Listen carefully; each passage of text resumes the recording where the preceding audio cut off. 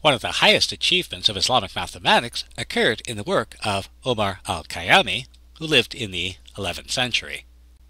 Khayyami is probably best known as the author of a collection of quatrains known as rubaiyats. These are four-line poems that gained some notoriety in the 19th century when they were translated into English. Khayyami is more important as a mathematician and possibly the architect of the North Dome chamber of the Friday Mosque in Isfahan. Khayyami wrote a treatise explaining how to solve cubic equations. His basic approach was to identify curves whose intersections would yield the solution to a cubic equation. His basic tool is the theory of proportionals.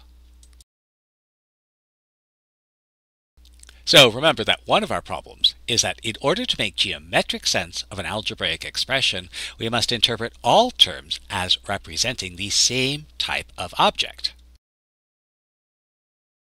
So for a cubic expression, x cubed plus ax squared plus bx plus c, this means that all terms must be viewed as solid objects. The cube of the unknown, x cubed, is a cube with unknown side length.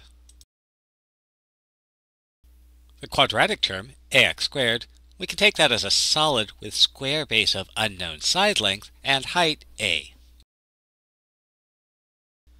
The linear term, bx, well, that has to be a solid with unknown side x, and it's convenient if we assume its base is square, so bx is really p squared x.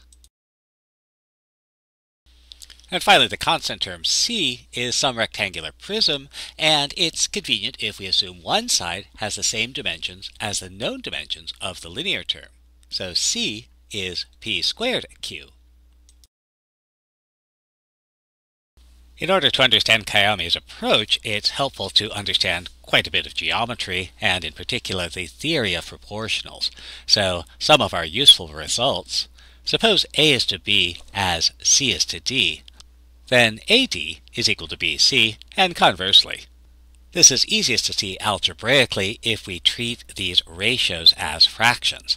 So algebraically, A is to B as C is to D, well, that's really saying that A over B is equal to C over D. And we can multiply across to get AD equal to BC. And so that's the forward direction. Conversely, if we have AD equal to BC, we can work our way backwards to the original proportionality. Another proposition: if A is to B as C is to D, then AM is to BM as C is to D, and conversely.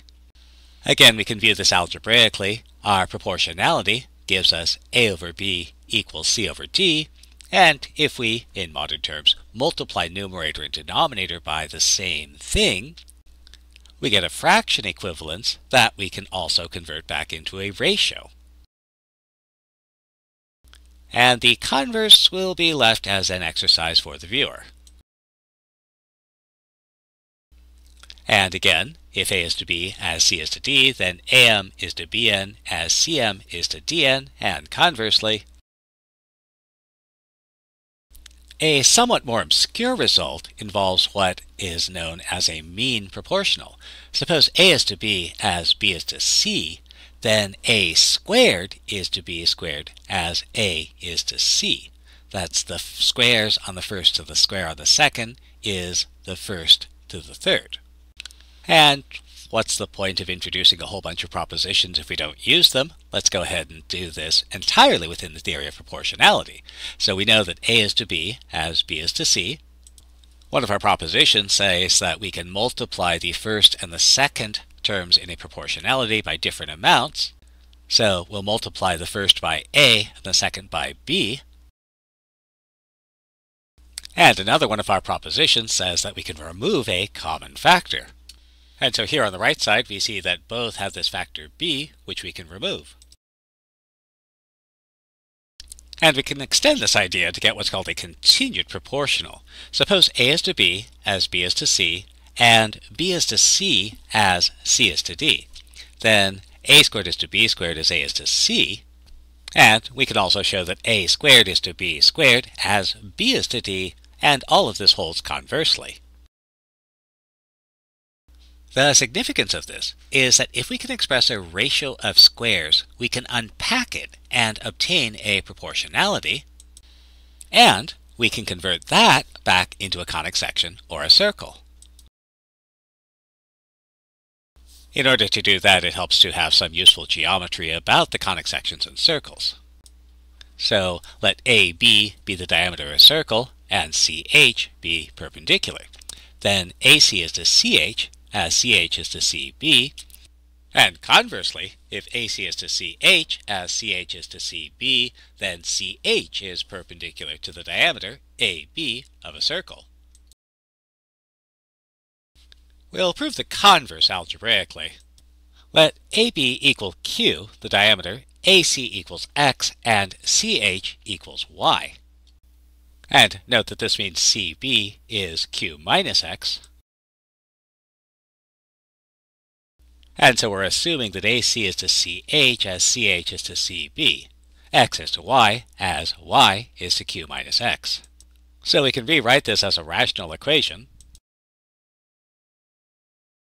and do a little work and rewrite this as the equation of a circle.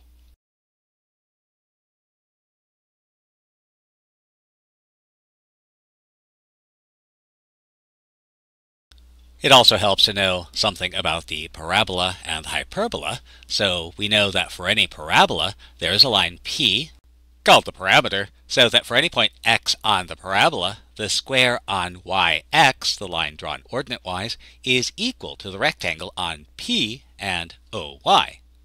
Or, algebraically, if we let yx be x and OY be y, then Py equals x squared. And for the hyperbola, we have the following result. For any hyperbola, there is an area, q squared, so that for any point y on the hyperbola, the rectangle on OX and XY is equal to q squared. And again, algebraically, if we let OX equal x and XY equal y, then q squared equals xy, and we refer to this as a rectangular hyperbola.